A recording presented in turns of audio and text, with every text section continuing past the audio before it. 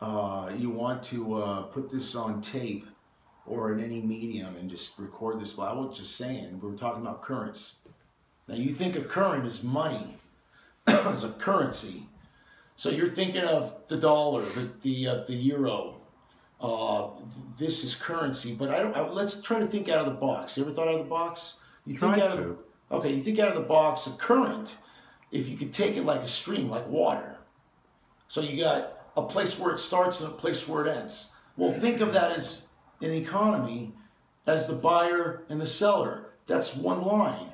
Now you think of the landlord. You got one guy and he's collecting 100 checks, right? Okay, so what does that look like? One line with 100 lines coming into that line. So that stream's going into all those little streams are going into one pool. So you draw it up. Well, that's the Bitcoin industry right there. That's what I'm talking about. So if you could create a community, like you take any corner, you could go ahead, Hollywood, anywhere, Glendale. You take